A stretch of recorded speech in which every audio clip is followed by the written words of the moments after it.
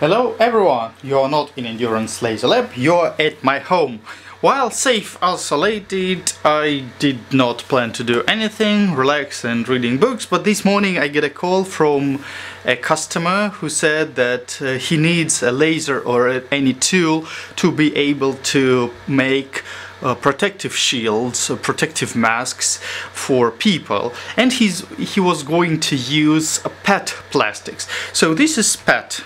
And as you can see, it's transparent. Well, it's foggy, it's almost like semi-transparent, but the problem is that with our wavelength 445 nanometers, it just goes directly through, so it does not cut. So then I decided to make some research and experiments this afternoon to see if I can solve this case. I tried black marker, I tried different tapes, and then finally I found a masking tape that really that works pretty good. So what I'm going to do is to cover the piece with the masking tape. Let's do it like this. Okay. So, and I'm going to do it on both sides. So I always do live videos so that you can guys see that that's all real, and we show an entire process. And I'm gonna put it somewhere here. Okay, so looks good, and let's see what we can do. So I'm gonna cut 2 on 2 centimeter, like 1 on 1 inch square. Okay, let's put it over here. I need to check the focus. Focusing is very important. If you're not in focus, will not cut anything. So we're all good, I think. We'll check the focus on the camera, and we're using Lightburn software. We do 2 repeats and the speed is 100. Okay, I start the process. Do not forget to wear goggles all the time you operate the laser. I always wear goggles.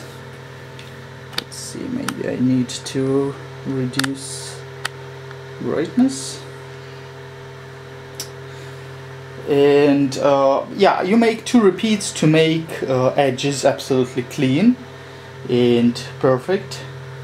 But maybe like I said, 100 millimeters per minute is not the best speed, but still this guy is doing his job.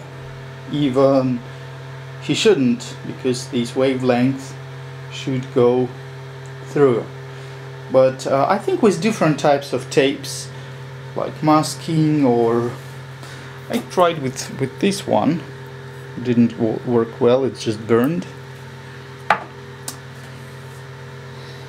And here I assume that even one path would be probably enough, but if you want to make perfect and perfectly clean edge,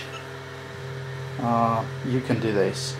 Also would recommend you to use an air exhaust fume extractor because it generates some smoke.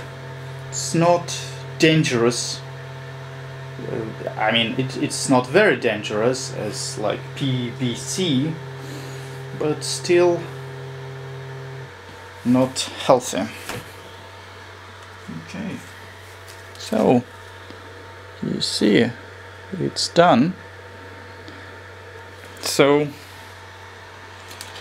I hope that you like this video, and now you can cut PET plastics 0.3 millimeter, and let me show you that. Now it's clean. I need just to remove protective shield from it.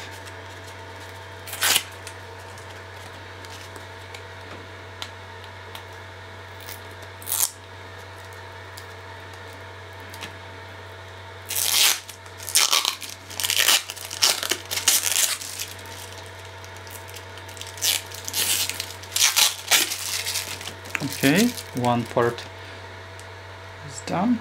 In a second.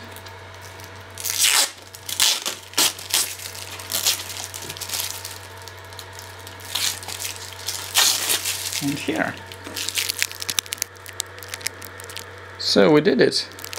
So hope that you like this video. Please share it with your friends. And yes, let's save lives together. Let's make some protective shields with PET. So thank you guys, and stay tuned with Endurance.